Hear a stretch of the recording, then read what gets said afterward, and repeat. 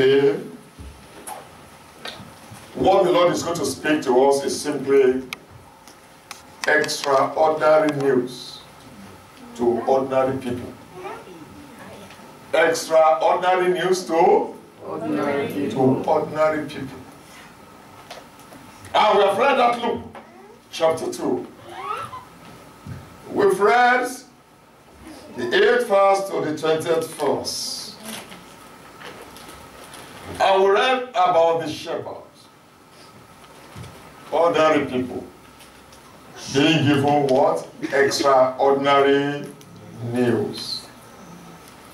Before we continue, I will tell you, of course, some of us are aware of what I'm going to tell you now. We all know Prince George, the third in line to the British throne. Do we know him? That is the son of Prince William. Do we know him? Yes. Yeah. And Princess Catherine. I will tell you something about him before we continue. 12 weeks prior to his birth, his mother had a very serious medical condition. They call the condition hyperemesis gravidarum. You'll be wondering, what is the pastor saying? Hyperemesis gravidarum is very severe sickness for meeting during pregnancy. So 12 weeks before the birth of this child, Catherine had this problem. It was reported in the newspapers. She was admitted to the hospital, the London wing of St. Mary's Hospital in Paddington, London. So you can now imagine, 12 weeks before the birth, it was announced to the whole world that the mother of the third in line of the British throne, the mother was having this serious sickness. And the whole world was expecting this baby. When it was born, there was a commemorative coins by the Royal Mint here in United Kingdom, by the Royal Canadian Mint in Canada, and also the Royal Australian Mint in Australia, just for him. So when he was born on the 22nd of July 2013, hundreds of reporters, in fact, they were waiting at the London wing of St. Mary's Hospital. And they were there for 3 weeks. You can imagine. I don't know whether they took their bath or not, but they were there with their cameras. We were watching the whole thing here. For 3 weeks. That let's see when it's going to come out. So whatever happened with Catherine, the reporters, they were just bringing the whole out.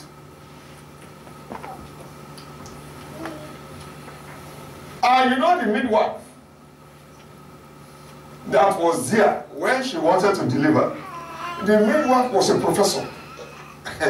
You'll be wondering. A professor midwife.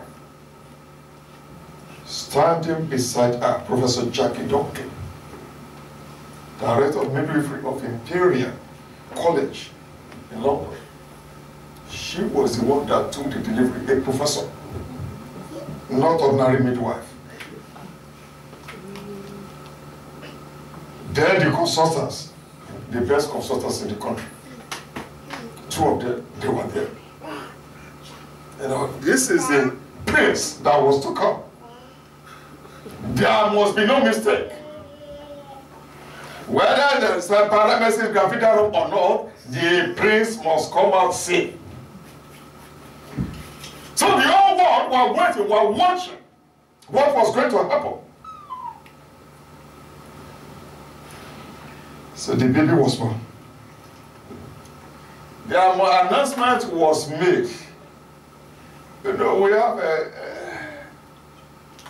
town crier.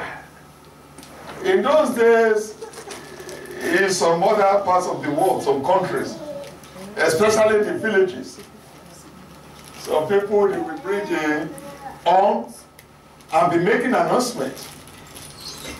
That so has born, the prince has been born, the next king has been born. It happened here as well. They did it. And they put the announcements on the paper and they put it on the notice board at Buckingham Palace. So that the whole world will know the king, the third king for this nation has been born. So the following day, the baby's name was announced as George Alexander Louis. So the whole world were with him. He had 7 godfathers. Then, every minute, there were 25,000 tweets. I don't tweet. Twitters. More than 25,000 every minute about this birth that is going to happen. And 5% of the global news were related to that baby of the day he was born. The whole world, 5% of the news in the whole world, you can imagine. So, which means that every part of the world was aware that a king in the monarchy of the history of this country has been born. And let me tell you, it was discovered that on that day when he was born, 270,000 children were born on the same day, but who had their name? No. And in UK, 2,000 children were born on that day. What? Who knows their names? No one. So he got 671 presents. Jesus got 3. Obama couldn't come when he was born, and Obama came in April this year. I think you know about it. He came to visit Queen. And he said he had to pay a visit to George. Praise God. He got there around 7 p.m., 8 p.m. And President Obama met Prince George in his pyjamas and a gown dress. They tried to shake each other's hand. So when Obama returned to America, he said that was not a good protocol for him as the president and for Prince George to wear pyjamas to welcome him. I mean, you can now imagine. For the president of America to just come and say hello to Prince George. And he met Prince George in his pyjamas because he was going to bed. And he hurriedly greeted him. So because that was the time for him to go to bed. So Obama said, this must be very serious, but that is out of the protocol. The government protocol for someone to be welcoming American president with pyjamas. Can you see all this? But when the announcement, the extraordinary news of the birth of the King of Kings and the Lord of the Lords, the Savior of the world, and it was to be announced, it was announced to ordinary people. Not any kings in his palace. Not the priests in the temple. Not the movers and the shakers of the whole world. Not the wealthy people.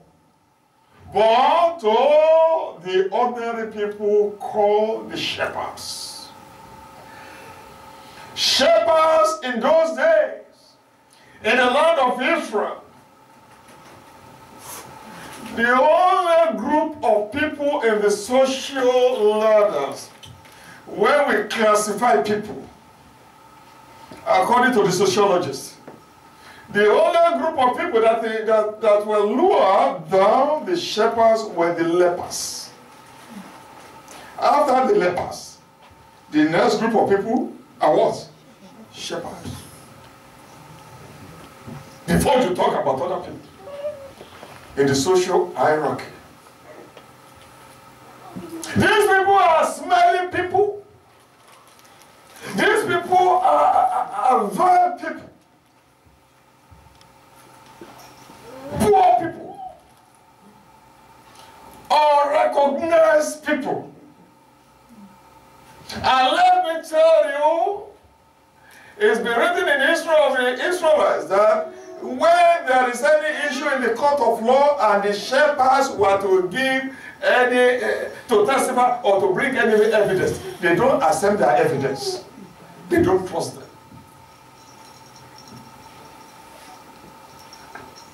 These are the group of people that the news, extraordinary news, were given to.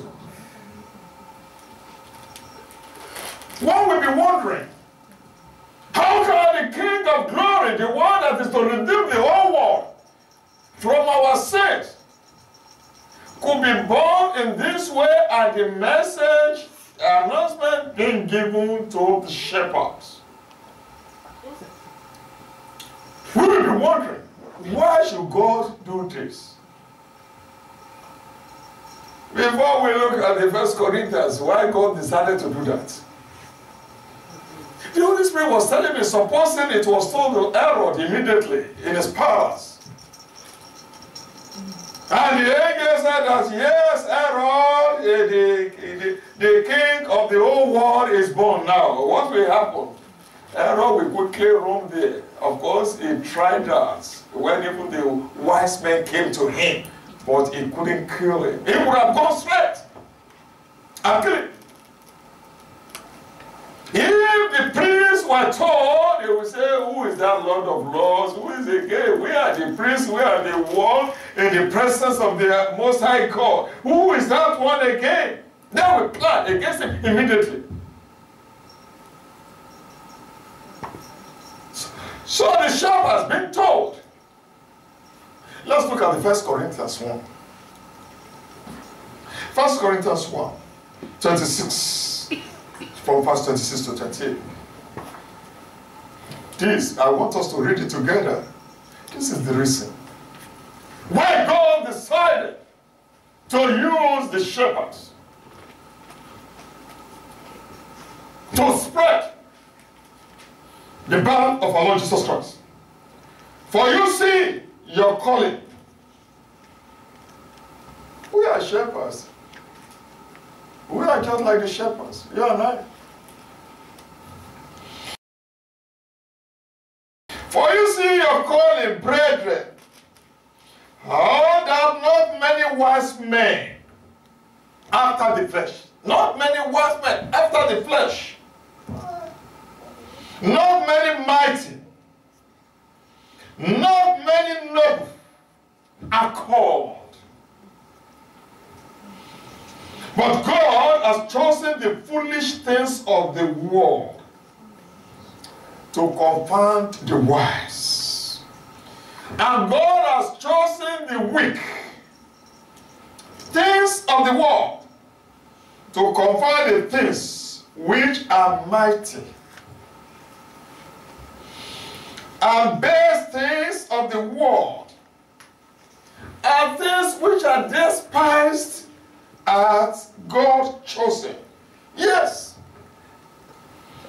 And things which are not, to bring to know things that are. So God has chosen those people that were not recognized in order to confound the wise, in order to confound the princes, the kings, those people that they call themselves the mighty people in the world, the shakers and movers of the world, then God did not disclose the path of our Lord Jesus Christ to them. He picked the shepherds, ordinary people.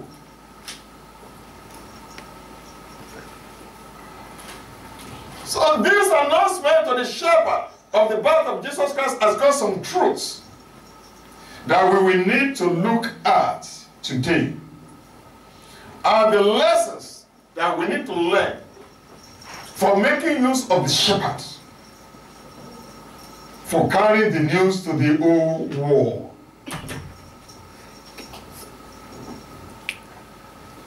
The shepherds, they went and met the shepherd of the soul, and their lives changed forever.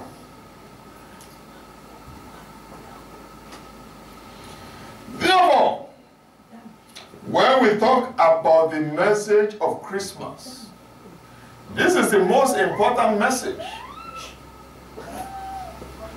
for Christmas, now and forever, until the Lord Jesus Christ comes. This is the most important message of all. Then, what are those lessons from the shepherds? Verses 10 to 14. They heard the announcement. We don't know what time it was when the angel came from heaven. We don't know what they were doing. Maybe they were having a campfire. Maybe they were asleep. Maybe they were drinking pepper soup. Or maybe they were singing shepherd songs. I don't know. We were not told what they were doing. But as soon as the angel appeared to them with the glory of the Lord shone around them,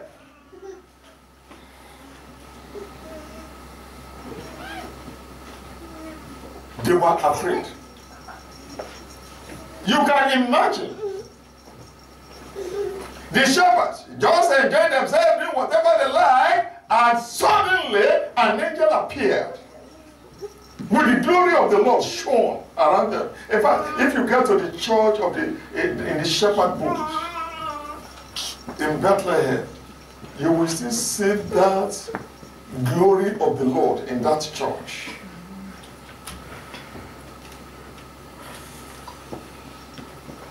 The shepherds would have opened their big eyes and said, hey, what is this? They would have opened their big eyes and said, what have we done? They would have decided, are we to run away or to worship and bow before this heavenly being? And they just spoke to them about the birth of our Lord Jesus Christ. And then what happened? By the time the angel was finished the message, the choir from heaven came down. And they started singing, glory to the Lord in the highest. And there's a multitude of heavenly hosts.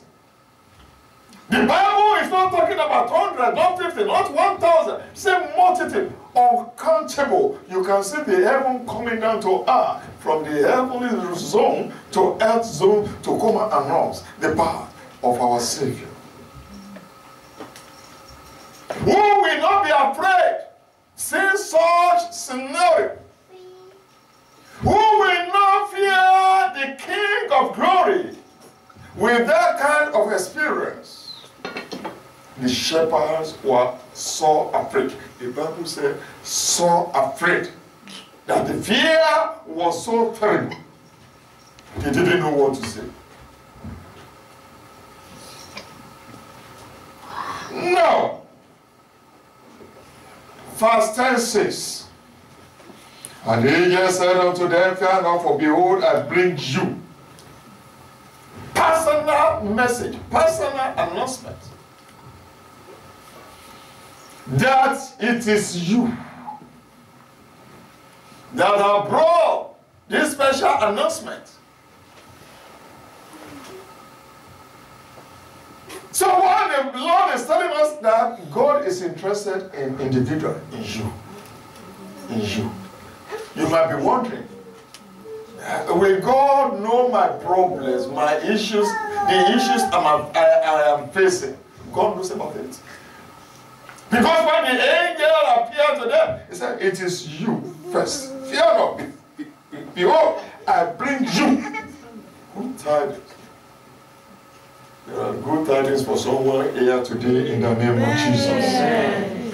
That situation you are thinking that God, what is going to happen, God knows about it, He knows you. As the angel spoke to the shepherds, that this message I'm bringing to you first, to you. So God knows about what you're going through. And that is why we say salvation is personal. Because it has to come to you first.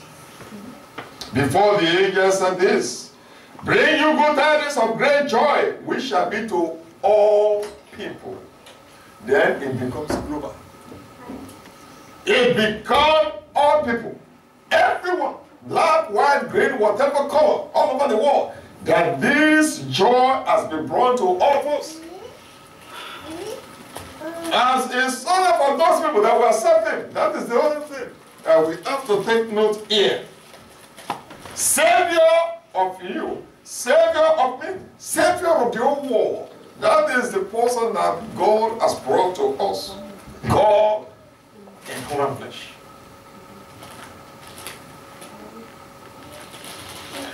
And therefore, all are the three names of George. The angel declared to the shepherd about the names of this baby in a manger. Verse 11. For unto you is born this day in the city of David a Savior. Someone that is coming to save us from all our sins. Someone that has prepared to come and die for our sins so that we can be reconciled with our Savior, with our God again. Which is Christ. Christ is Messiah. That all the prophets have been talking about, the anointed one. That is the meaning of Christ, the anointed one. The one that all the priests, the one that all the prophets have been written about, is this one that is coming to you. Christ the Lord. The Lord means the creator of heaven and earth. The one that spoke, and the heavens and the earth were created. The one who has the power and authority over everything on earth and in heaven. The one that controls the whole universe. This is the law that is being given to you. So what is that fear you are having? Just like the shepherds. Where on that glorious day, Savior, Christ, the Lord, was given to us. What is that fear? For God Himself to have come down in form of man.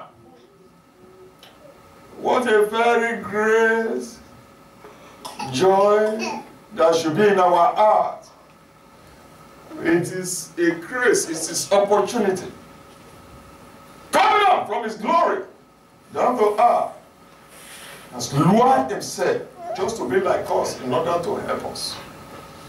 So what is that fear? The scripture says that the shepherds were so afraid. I don't know that fear in you during this Christmas period. Fear about what you are going to eat. Fear about your career. Fear about the examination you have done, the coursework you have submitted. What is that fear? The Lord has not given us the spirit of fear. There's the power of love and of sound mind. Because of the Savior and the Lord that has been given to us, I pray your fears will be converted to faith in the name of Jesus. Amen. All those fears will disappear from your life as from today in the name of Jesus. Amen. Romans 10:17. So then faith comes by hearing, and hearing by hearing the word of God. The shepherd heard the word. And that is another issue for us. Some of us, because of the situations we are going through, we always ask God, God, why can't you send angel to me? Like you sent angel to the shepherds. God, why can't you speak in the cloud as you used to speak to the children of Israel in the olden days? If you can do that, I will listen. I will just follow you. I will obey whatever you are going to tell me. Lord, send the angel to me like you sent to Mary. Then I will know that you are talking to me. Lord, send the angel to me like the angel you sent to Elizabeth. I will know that you are talking to me. Lord, you even appear to Paul on his way to Damascus. Why can't you just appear to me? I will listen. I will follow you. Whatever you ask me to do about this issue, I will do it. Then God is speaking to us. You know that we need to be waiting for such kind of situation or environment to know that God is speaking to us about that situation before us. God speaks to us through His word. God is speaking to us through the situation we are even going through. God is speaking to us through our experiences in life. When something has happened, we say, Lord, I thank you. I can see your hand in this situation. You are the one that has done this. I pray that will be your portion in the name of Jesus. Amen. The Lord will speak to you in a miraculous way, that you will know that this is the hand of God in your life. God speaks to us through His Holy Spirit. Now we talk to our mind, our heart gently. Or maybe we are listening to a message, or maybe even when the choir, when they are singing, then the Lord can be talking to us. From all the songs they have sung this today, the Lord has been talking a lot to most of us. If you are following this song in spirits, you will know that God has been talking to you. He has been talking to me. When you hear from the preacher, from the word of God, God is talking to you. So don't wait until the heavenly choir come. Listen to the choir being led by Brother Alex here. And don't wait that I want the heavenly choir to come because they came on that day to make the announcement. The one you had this morning is enough. Don't wait until that. We've had so many testimonies that when some ministrations are going on, healings has been taking place. Not only healings, a lot of things have been happening in our midst. So don't let us wait that God, I am waiting until you send the angel to me, or until I hear from you directly. You see the problem with us, we are very preoccupied. We are always busy, always on the move. And most of the things we are doing, they are very important. Of course, as students, you have to go for lectures. You cannot say during the time of lectures you are going to be reading your Bible. How many of us are doing that? When the lectures are going on, you'll be reading your Bibles. Eh? No. When you have to go to work, you're at work. You're at work. You have to walk. You can't be reading the Bible. And please, don't go to work when you have to be working, then you are reading Bible. No. I don't say they are persecuting you because you are a Christian, you were reading your Bible. No. Do your work very fast. But there are some other things that we need to share a little bit so that we can be hearing from God, so that God can be talking to us. If we always wake up around 8 o'clock, why not start like 6 o'clock? Wake up 6 o'clock and just be reading the Bible first before you do other things, before 7 o'clock. I sent an email to someone and there was automatic reply. Do you know what the automatic reply says? He said, please, if you don't hear from me, I only check my emails once in a day, and that is 1 p.m. So if you send me an email today after 1 p.m., I have to check it tomorrow 1 p.m. and answer you just once in a day. But most of us, we check our emails every second. Twitter. What else again? Instagram. WhatsApp. Facebook. Everything. We check everything. Everything. No, why not you just stop that? Instead of doing that, take the Bible. And be reading the word of God. Let God speak to you. That is all what we are saying. If we watch news, we need to reduce it. And let's use some time to read the word of God. To have a quiet time with the Lord. Lord, I want you to speak to me.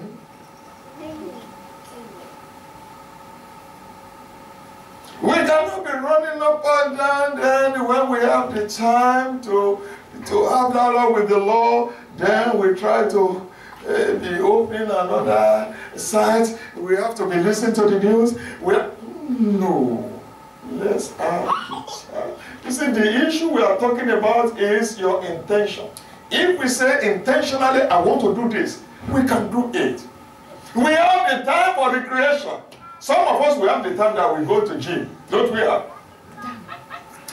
We have the time we go for shopping. Don't we have? Let us create time as well to hear from God. And not to be waiting until the angel comes, like the angel came to the shepherd. Before we can say, God, it is then I will listen to you. I pray that the Lord will give us that grace to create time to hear from him in the name of Jesus. Amen. Shepherd not only listened to God, they took action immediately. And when we look at verses 15 to 16, and it came to pass, as the angels were gone away from them into heaven. You can see the Bible is stating it. The angels that came, they've gone away to heaven because they came from heaven to come and make the announcement to the shepherd. The shepherd said one to another, let us now go even unto Bethlehem and see this thing which is come to pass, which the Lord hath made known unto us. You can see that statement, very powerful. They responded to the announcement and that changed their lives for good. There are other options. There are other alternatives that would have taken place. One, they could have said, let us debate it. Let us talk about this thing. Let us analyze the whole thing. Though the angels came, the choir came, they told us to go to Bethlehem. Whom are we going to leave the sheep to? Supposing someone now has come to steal the sheep, how are we going to be accountable for that? And in those days, if anything happened to the sheep, they usually take from their wages to pay for that. They can say, oh no, this is not going to be possible. At times, that is what we say. Anything that is going to give us more responsibility for the things of God, we find one reason or the other. The shepherds, they did not. They did not look for one reason or the other. They would have even rejected it and said, we are doubting what these angels are saying. No! have said, okay, finally, let us go and find out if it is true. He didn't say that. They said, let us go to the Bethlehem and go and see what we have been told by the angel from heaven, what the Lord has told us. Let us go there. That is why we say, come to the Lord. People will be giving one excuses of the other. But we have to take a stand and say, yes, I am going to worship my God. I know some brethren have given testimonies here that whenever they want to give them job, they will tell them, we don't work on Sundays. And that is it. We don't work on Sundays. The employers, they will respect that. That we have our God to serve. We move our shifts that are going to collide with the church services, we move them into other times so that we can have time with our God. So the shepherds, they responded very well. They didn't argue. They told themselves, let us go. Why were they wondering what is going to happen to the sheep? They didn't go. And you can imagine the first guests. They wrote their names in the guest book. When they saw Jesus, they wrote Shepherd Abraham, Shepherd Moses, not the kings, not the powerful ones. They were the first one to have gone to see the Lord Jesus Christ, where he was laid. Very smelly people.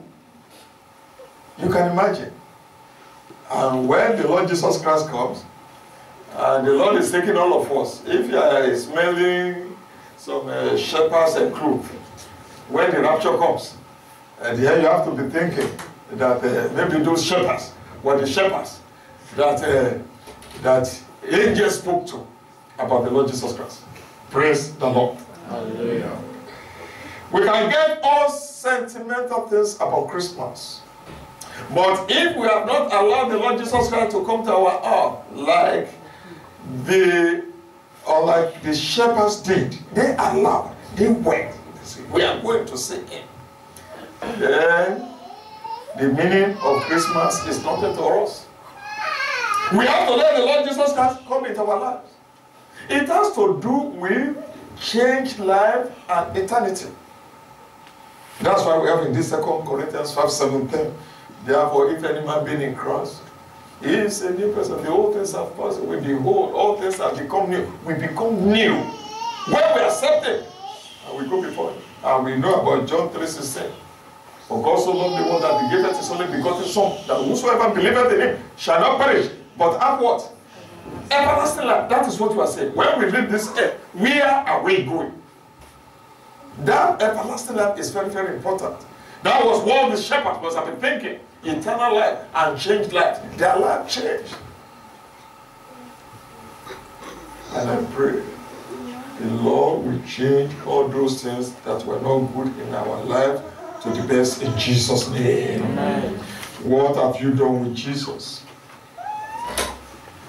Jesus has been speaking to you. What have you done? That is the question we need to ask ourselves. You know what happened?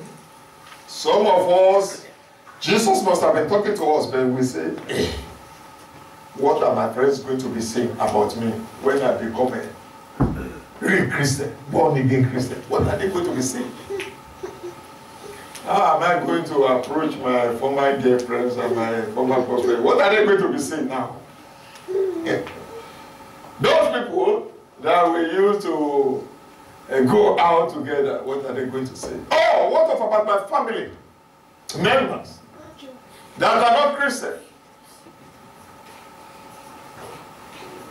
Someone has been praying for a member of the family to be born again. The Lord is hearing your prayer today in Jesus' name. Amen. The Lord is hearing your prayer. That is the only thing in your heart you have been asking God.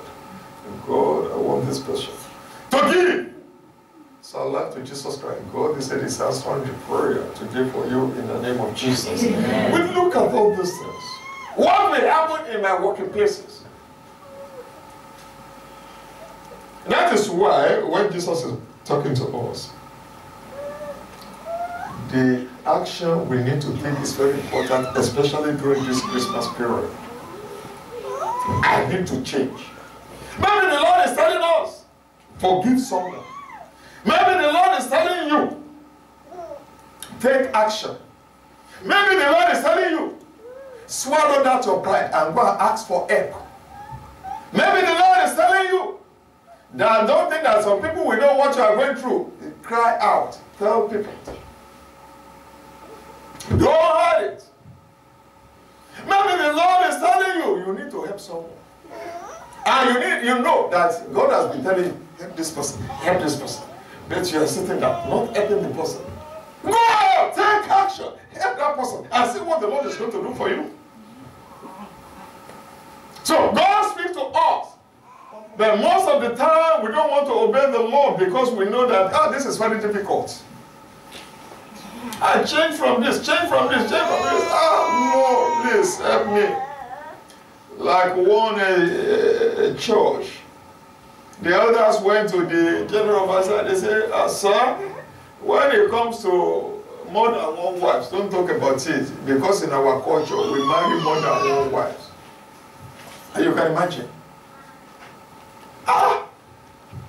So the general officer said that in the scripture, is there anything like more than one wife? God has spoken to them, but they don't want to yield. So if God has been telling you something, do it. Take a bold step that, Lord, I'm not going to do this thing again. You have been warning me. Lord, you have been asking me to do this thing. I'm going to do it. And as you do that, the Lord will continue to move your life forward in Jesus' name. Amen. Let's follow the example of the shepherd and just go to the Lord Jesus Christ. And then finally, they celebrated with joy. When they are saying, verse 17, and when they are saying it, they made known abroad the same which was told them concerning this child. Verse 20, and the shepherds returned, glorified and praising God for all the things that they had heard and seen as it was told unto them. We know that Nehemiah 8:10, the joy of the Lord is my strength. No one can meet the Lord Jesus Christ and the Lord not change and be giving glory to the Lord. The shepherds, they met the Lord Jesus Christ. Who told you that those shepherds were not even having some problems while they were glorifying the name of the Lord? But they knew there was hope because Jesus Christ is the hope of the whole world. Because they put their trust in Him. There was nothing else they could do but to be glorifying the name of the Lord, rejoicing, praising the Lord. They had the announcement. They went and saw Him. And they can't keep this thing unto themselves. They have to become evangelists. The first evangelists in the New Testament era were the shepherds. And that is why we are saying we need to evangelize. Let's go out and talk to people about the Lord Jesus Christ. They started telling everybody abroad. The scripture says abroad. So not only in that area. We don't know whether they were using phone then or they were using Twitter or whatever then. They were sending the message all over the world. Now look at what is happening. Something has happened here. And those people that they told in Bethlehem, Jerusalem, they started going there to see the Lord Jesus Christ. What a great change in their lives. The change came from their heart, not the physical things that were going on around them. The prejudice, the stigma of being shepherds is still there with them. But they don't bother because the joy of the Lord is in their hearts. Because they have to proclaim the name of the Lord to the dying world. Because they have to tell the world that this is what the Lord God has done for us. He has given us that precious baby we have been waiting for. That King of Kings, the Lord of Lords, we have been waiting for. The Savior of the world, the Christ Messiah, the one that has created the heavens and the earth. Here is Him. Can you also go to Him? Don't let us hide the joy of the Lord inside us. Don't let us just come here, oh, I say, oh, this is what the Lord has done for me. Let's tell others outside. This is what the Lord can do for you. Just come and see.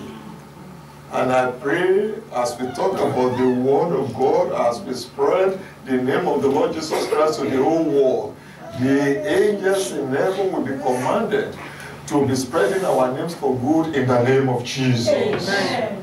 When we met God, everything changed for the better. How about us? Life will become hard at times. We might want to go away at times. There was one thing that the shepherd holding on to, hope.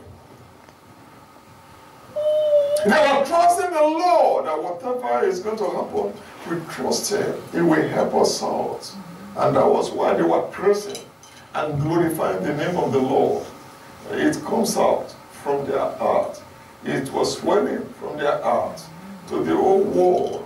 I know that the joy of the Lord inside you will continue to be spreading to the whole world in Jesus' name. Amen. And let me tell you, the hope that is very important for us is that He's coming back very soon. The Savior is coming back. We are in the period of grace. And this is the opportunity that we've been waiting for. He is coming very, very soon. And when He comes, He's coming for you. He's coming for me.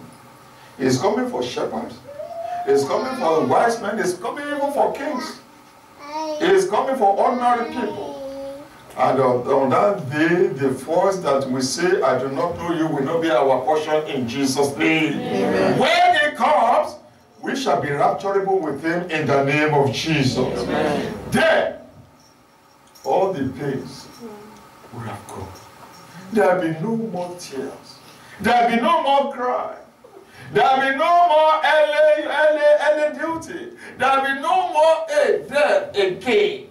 And then we will now say, at the end, it was worth it.